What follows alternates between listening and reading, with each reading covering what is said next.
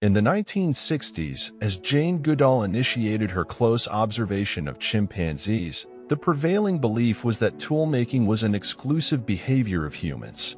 Anthropologists in the early 20th century even defined humans as the species that possesses the ability to make tools. However, it has since been revealed that this capacity is not unique to humans.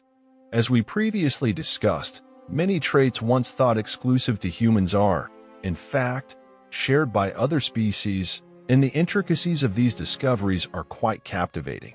For those intrigued by these topics, I strongly recommend viewing the video on animal intelligence. Though it is now taken for granted, the skill of using tools is genuinely mesmerizing. Consider an animal employing a seemingly unrelated stone or stick to overcome an obstacle obstructing its desired destination. The animal must exhibit sufficient intelligence to recognize that using the stone or stick will eliminate the barrier and allow it to reach its goal. It's a remarkable ability for an animal to conceptualize how to utilize a tool, manipulate it, and devise a strategy for reaching its target, all without physically employing the tool, purely through mental contemplation. This feat is not easily accomplished, and even some humans might question their ability to do so. Yet, using a tool differs from crafting one. Merely attempting to overcome obstacles in the wild using naturally occurring structures and shapes is insufficient. Creating something you recognize as necessary or can at least imagine but does not yet exist in nature introduces an entirely different dimension. Toolmaking represents a cognitive revolution. It defines our humanity and contributes to the development of civilization.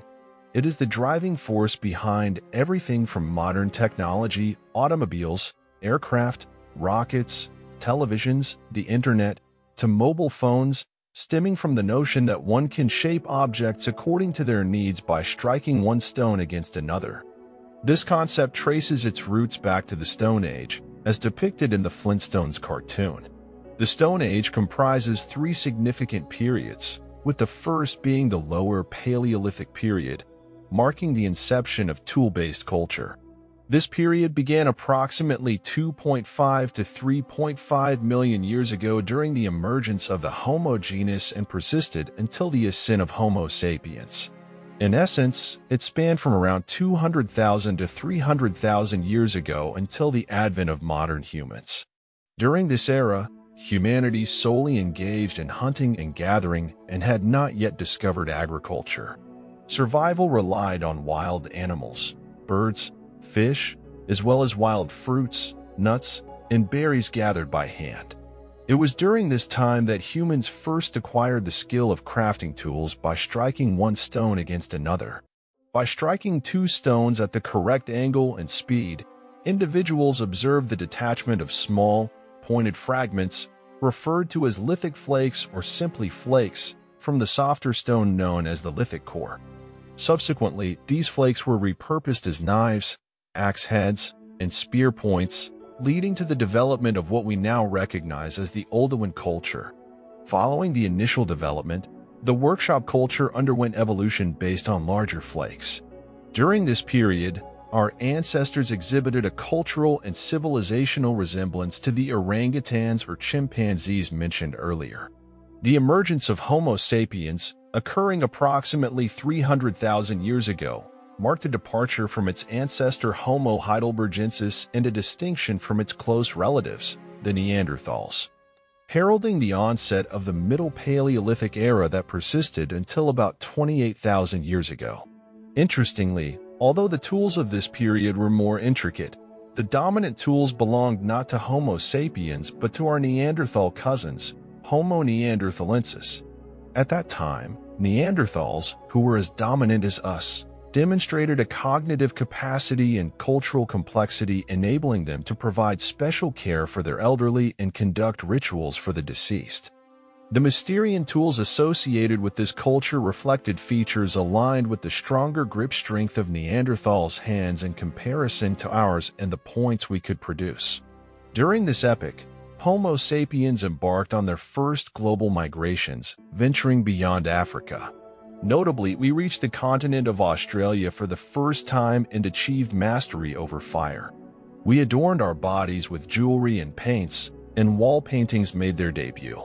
Most significantly, genuine solidarity emerged during this period. While our species and ancestors had some level of social life before, it was during the Middle Paleolithic that we began displaying cooperation under more challenging and complex conditions.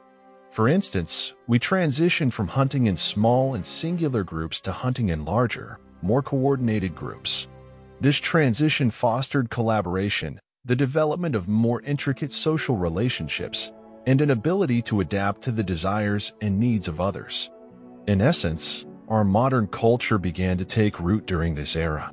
Subsequently, the Upper Paleolithic period unfolded, extending until about 12,000 years ago.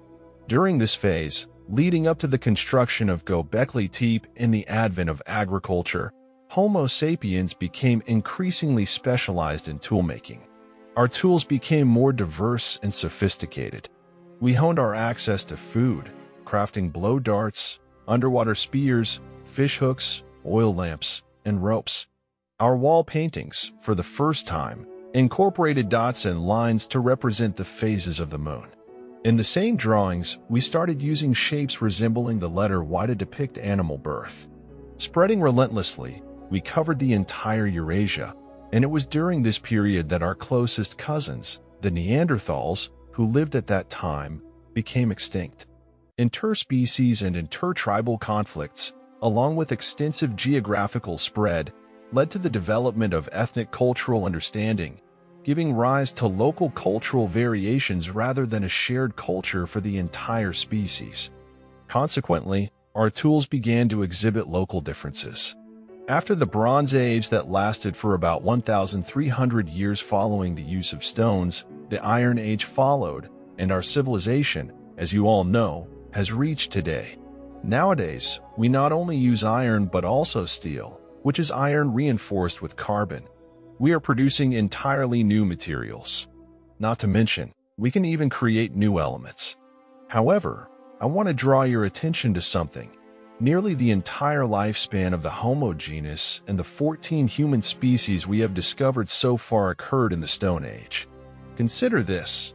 The Homo genus has been around for 2 to 3 million years. The Stone Age lasted for over 2.5 million years. So, despite appearances, such as venturing into space or floating metal masses to open up continents, the history of humanity is almost entirely the history of the Stone Age. The next chapter in this change could be just as exciting when observed in non-human species. Let me give you an example.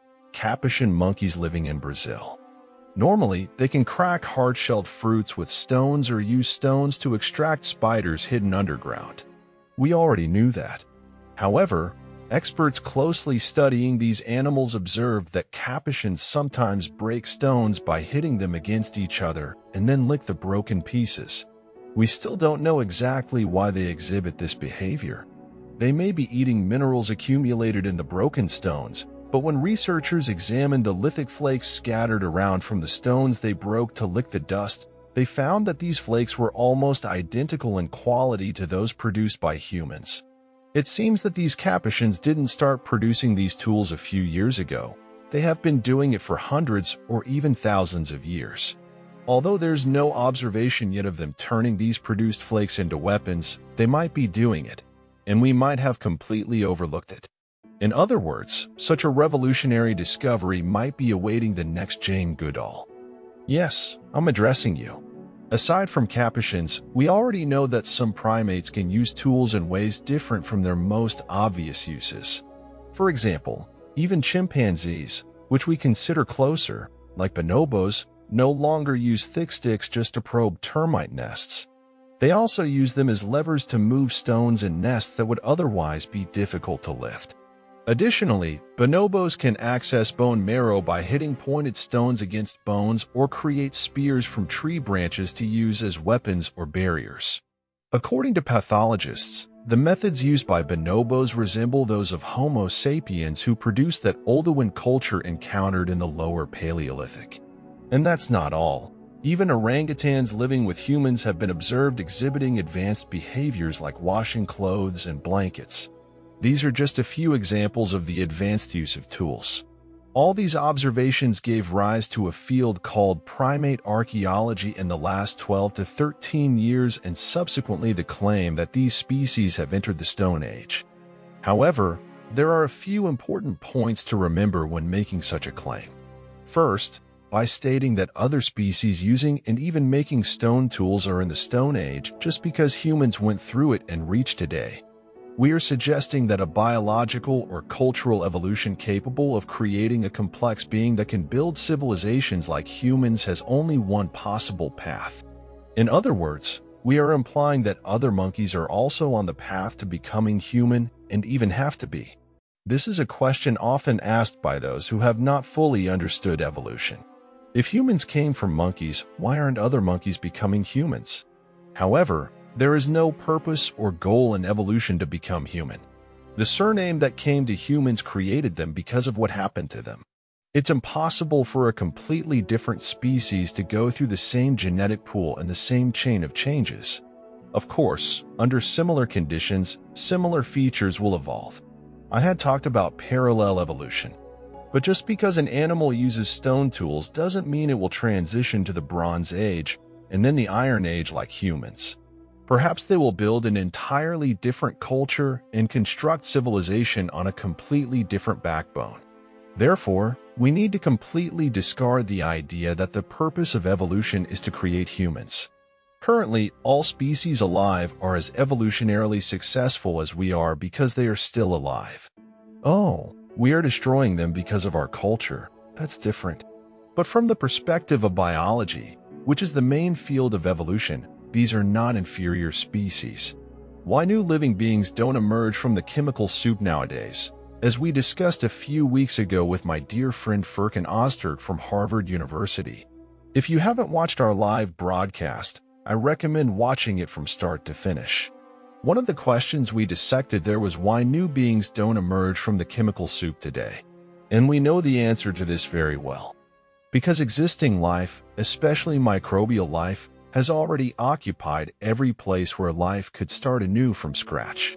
Therefore, some chemical molecules on the surface of sweet waters or around hydrothermal vents under the ocean cannot go beyond being a biocidal complexity for the existing life.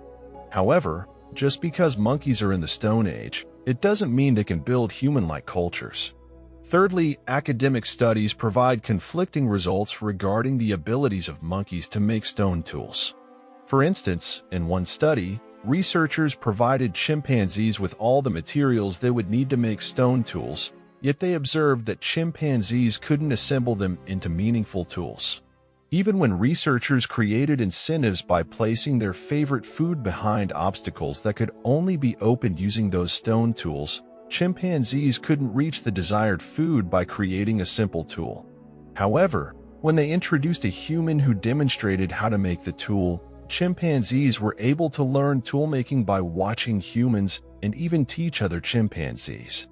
So, if there is a spark that could ignite civilization in non-human primates, that spark might be humans themselves. In conclusion, while it might be enjoyable to think that non-human primates have entered the Stone Age and indulge in dreams akin to Planet of the Apes, it's not clear what exactly such an assumption achieves. Of course, if monkeys are on the path to building an advanced culture, it's important to recognize this early.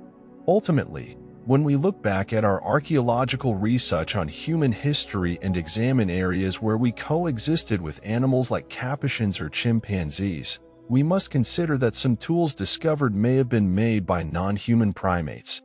Beyond this, whether other primates have entered the Stone Age or not doesn't seem to matter much. After all, what it means is not something we can understand right now, but something we might comprehend when we look back a few 100,000 years later.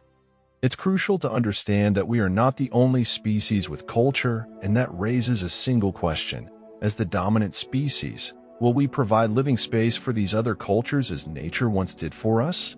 To find the answer to this question, we'll have to wait for a future video. Goodbye for now.